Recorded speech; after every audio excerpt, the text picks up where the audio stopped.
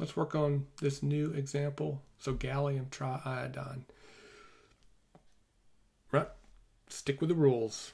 First thing, count the valence electrons. Gallium, we don't see gallium all that much. Let's take a look at it, see where it is on the periodic table.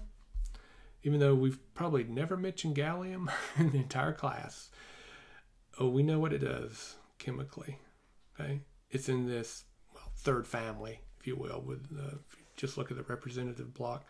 Just like it's similar to aluminum, similar to bromine. So what we need to realize is that it has 3 valence electrons it's going to use for bonding.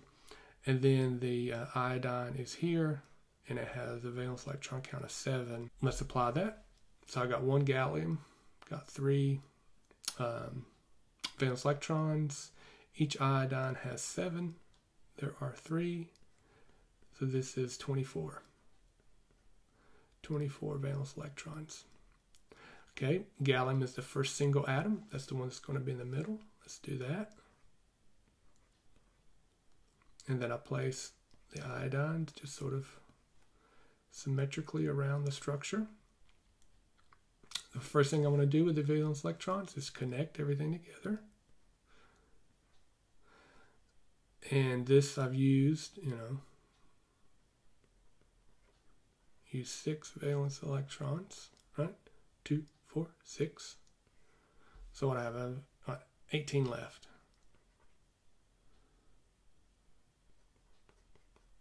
Now, remember, these are going to be used for either lone pair electrons or double bonds or triple bonds, multiple bonds.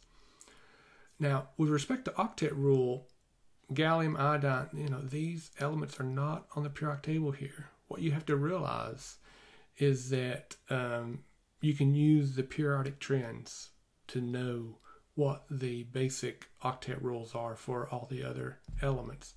So what I mean by that is that, and we just saw this a second ago, gallium, which family is it in? It's in where boron and aluminum, so it's in that family. What do boron and aluminum like to do? Either 6 or 8 electrons. Okay, so notice with gallium 2, 4, 6, it actually already has its octet. So that suggests that I'm not going to change anything around that central atom. All the remaining electrons are going to go on the iodine. What will iodine do?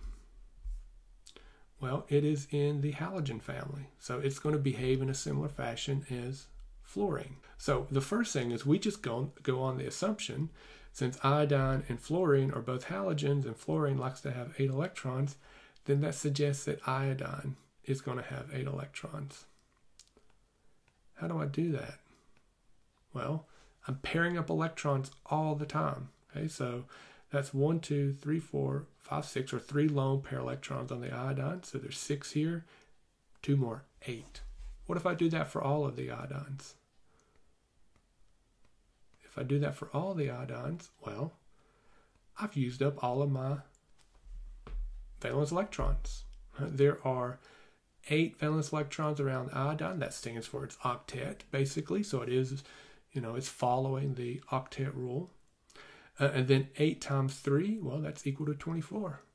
So that's the total number of valence electrons that I have on the structure. I always want to, especially early on, I want to go ahead and I want to check my formal charge calculation, because these are a little bit different. We haven't seen gallium. We haven't played with iodine yet. Let's just run through that real quick. Formal charge calculation. Valence electron count, well, we already saw that, 7 for each iodine. There's 1 bond, and there are 6 lone electrons. That's 0. So if this iodine has a formal charge of 0, then the other 2 iodines have a formal charge of 0 because they are bonded in the same fashion, right? 1 single bond and then 3 pairs of lone electrons. The gallium, what do we have for gallium? Well, its valence electron count was 3, right there. And then it's 1, 2, 3 bonds, right? That's all I'm doing. I'm following this pattern here. No lone electron pairs around it. It has a formal charge of 0.